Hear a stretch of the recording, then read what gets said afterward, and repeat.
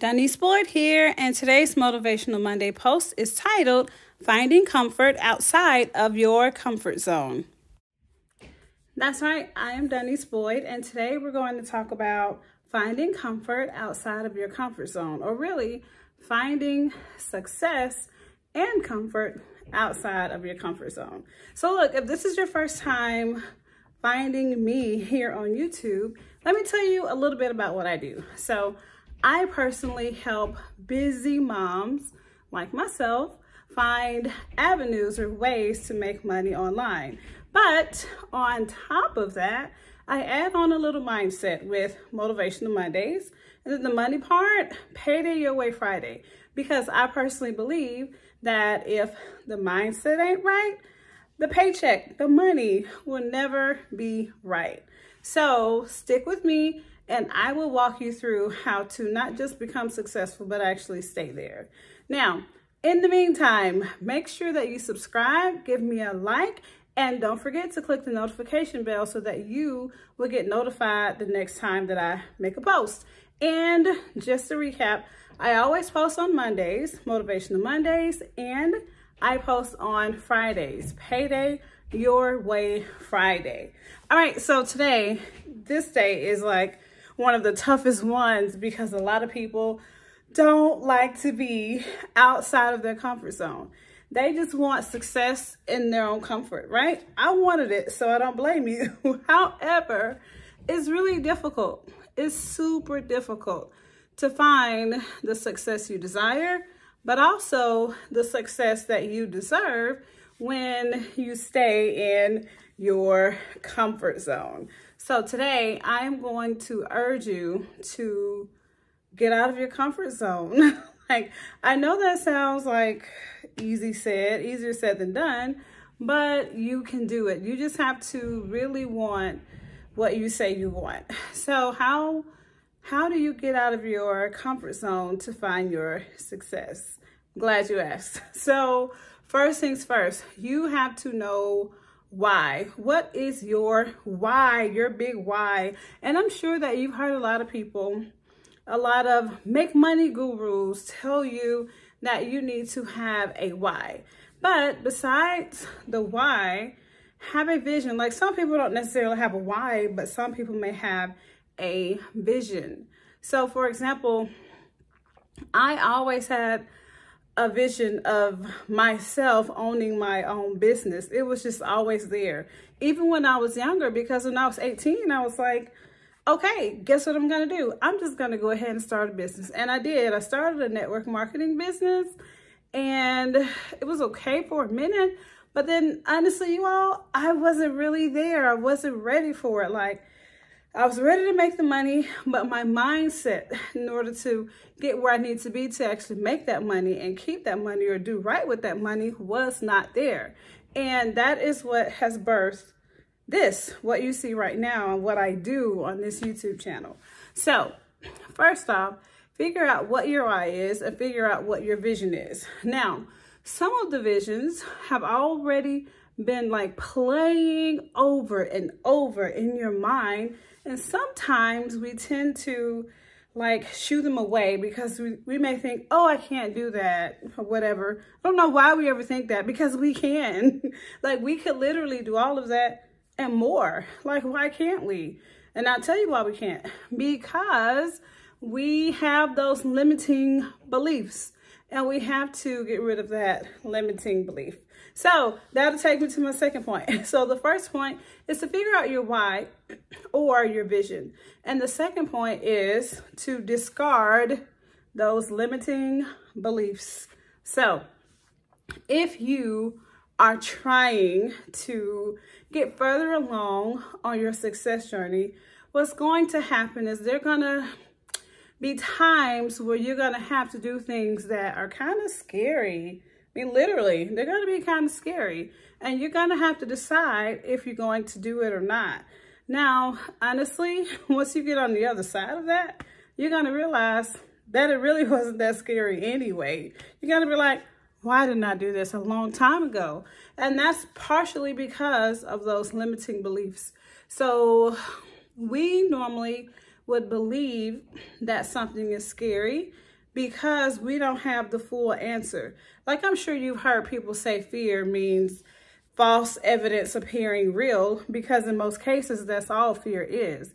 Because have you ever noticed that a lot of the things that you've done that you were forced into doing that was kind of fearful, you came out okay? Like, look, if you're a mom like me, you've had kids, we were forced into having to have the childbirth, right? Like, it wasn't like we could just say, oh no, we'll just keep it in there. You can't do that. And you were forced to go through with that. And for me, it has been nothing but joy being able to see my kids, take care of my kids, have fun with my kids, you know, all those good things. Yeah, there's some rough times, but the good times always outweigh the bad. So that was something that I was forced into once it was time to have them, but the joy came. So think about it from that perspective.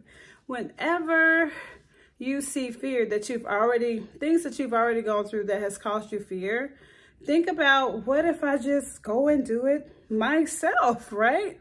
So if you actually go and do things that you are afraid to do before you're forced to do them, it honestly, it's a whole lot easier and a whole lot less stressful, okay?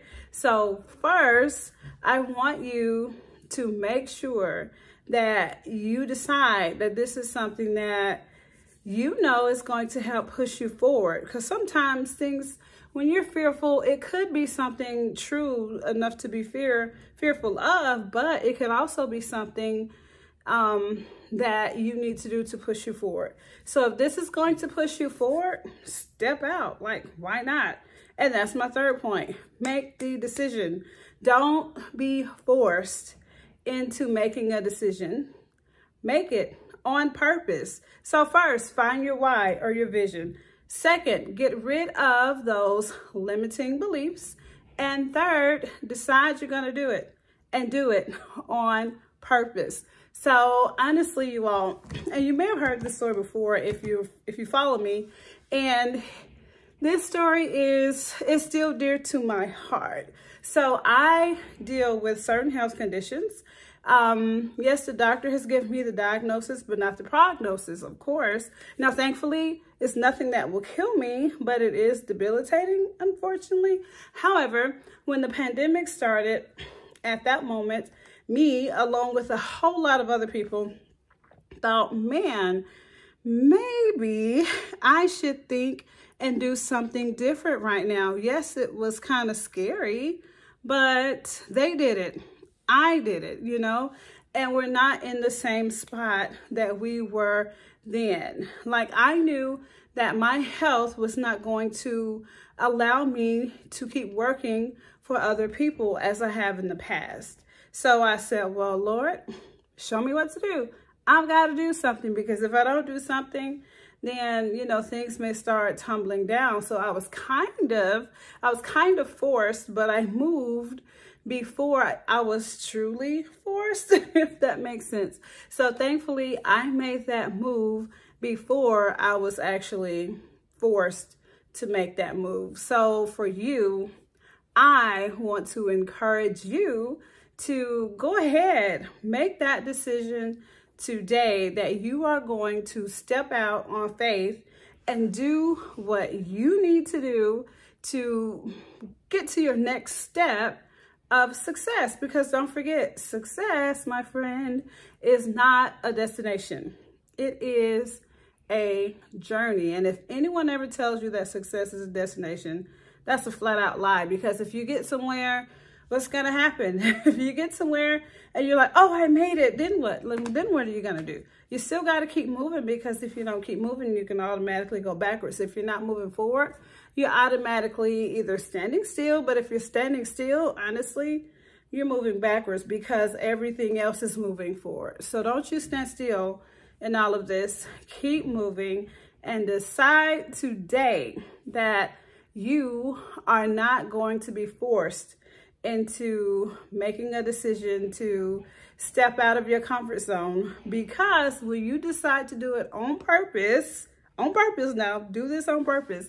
If you decide to do it on purpose, then you will actually make it further on your success journey. Why? Because you did so on purpose. So my challenge to you is to definitely, as always, go get you an accountability partner if you don't have one already. If you have one, great. You can get them in on this. You can actually either recap what I said, or you can send them this video. Either one is fine. And then once you do that, then you all can kind of talk about things and help push each other forward, because it's nothing like having someone hold you accountable. So don't get you a yes man or a yes woman, a yes mom. Get you someone that's truly going to say, hey, you said that you were going to do this, but you didn't. What's up? What's holding you back? How can I help push you forward? And then if they can't, if you don't say how, you can help them push you forward, then they need to say, you better do it. Or, whatever needs to be done, because sometimes we need that. But I want you to get to the point where you don't need the force, that you just are excited to get out there and do it. Because believe it or not, I have not met one single successful person who has not faced fear and stepped out of their comfort zone anyway.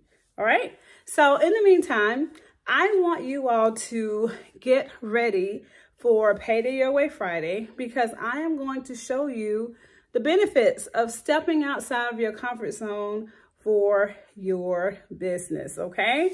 I am excited and I look forward to seeing you all next time. Thanks so much for watching. And as I always say, stay peaceful, positive, and productive. I'll see you next time.